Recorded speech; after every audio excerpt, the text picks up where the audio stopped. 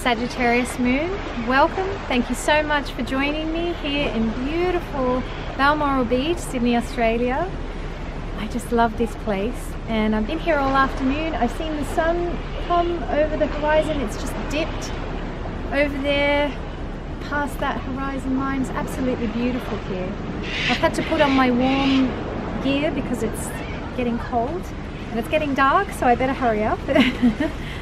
Now Sag moon, you are in the middle of Sadesathi. I got that note right on the top here because it's like, my Sadesathi people, I want to spend time with you and I want to give you my care and attention because I know you're going through some stuff here.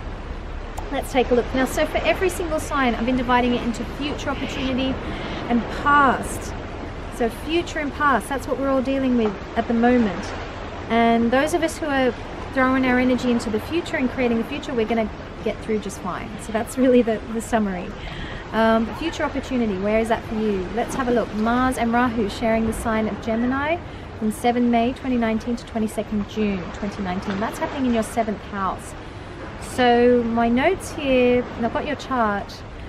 Basically, if you're married, right, go slow. Take your time, okay? It's not a time to be trying to win any battles here. In fact, if there are any battles, it's really time to walk the dog or go for a long drive or something like that. You know, this is time to go slow. So more energy in your 7th house with both Mars and Rahu can lead to tensions, it can lead to flare-ups. Take time out, speak in a considered way with your spouse, don't rush. Yeah, create space in your relationship. Know that you guys have all the time in the world. So whatever it is you're going through, just give it time, give it space. Right? Instead, contemplate how you'd like to grow with your partner, how you want your future to be. And that's what I mean about the future opportunity that's here for you. You want to be thinking about the future, okay? In relation to your relationship, you want to be thinking, okay, maybe it's not where it is, where you want it now. And this, by the way, this is relationship, could be in relation to your business as well. Okay, so if you're single, this might be the commitment you've made to the business that you want to create, or that you are creating, or that you're in. Okay, so if it's not going great, create space and visualize the future. Spend more time strategizing the future, organizing, getting ready, okay, because there are going to be better transits coming up. Now, what's the past that you might be dealing with? Okay, so we've got Jupiter retrograde in Scorpio till 8 July 2019. That's happening in your 12th house. So expenditure might be higher.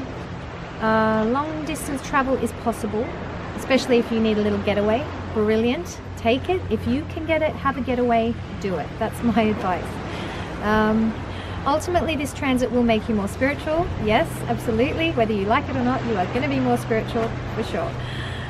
This is Gandanta for you thereabouts. Yeah, so you're being given time in the deep waters of Pisces before Jupiter goes forward into Aries, where your inner leader will emerge. So it's really an interesting time. Take it easy if you have to, honestly. Especially you're in Sadesathi, you're kind of in the height of it. If you need to chill out, take time. So through all things, new light is coming through with this Saturn-Ketu conjunction that I did a video about some time ago. You'll want to look out for new illumination in your sense of self. Okay, so that could be gold, that could be profound, that could be highly spiritual, that could be totally amazing. So Sagittarius moon, I'm going to leave it there. As I say, if you're stuck in the past, if things are stagnant, if things aren't going your way, step into the future, create the future. Even if it's as tiny as jotting down a diagram or creating a new Instagram or taking a photo or just some little thing where it's you and the future. Put your energy there. And those of us who are actively creating the future are going to get through this time just fine. So Sagittarius moon, I want to thank you so much for stopping by, and I'll see you next time. Hey guys, I thought I'd share with you this beautiful scene. So I was sitting just over there on those rocks, and this is the whole scene. Isn't it stunning?